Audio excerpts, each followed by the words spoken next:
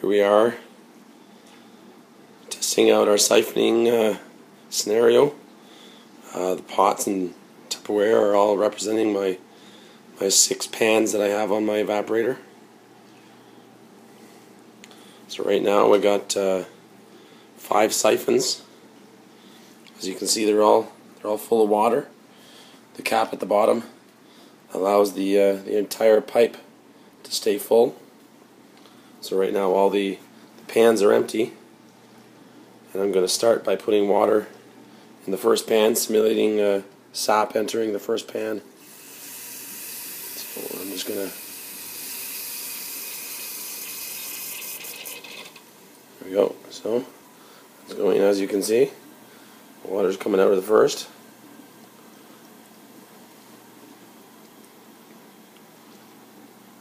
Soon it should start, once it overflows the cup, it should start filling up this side. There we go.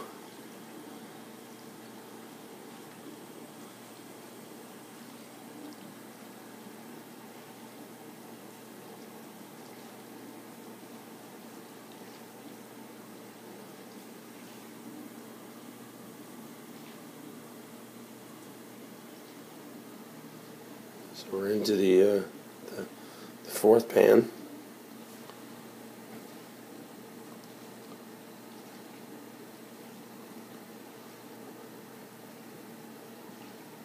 This pan's a bit bigger, so it took a while. As with the first, you can see the first one is it's filling, but it's kind of reached the limit where it won't go any higher. That one's going there. There. Oh, we're over to the 5th pan.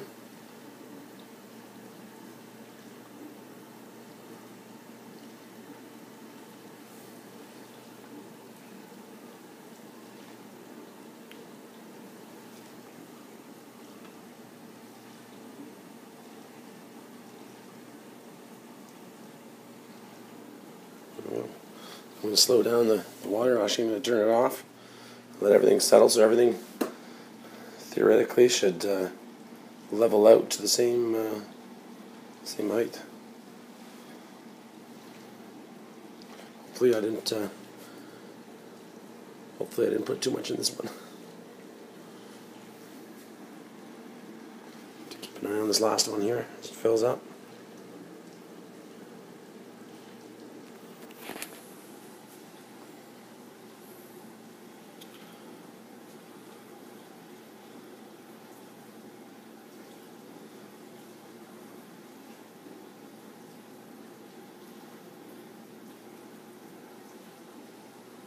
And there we go.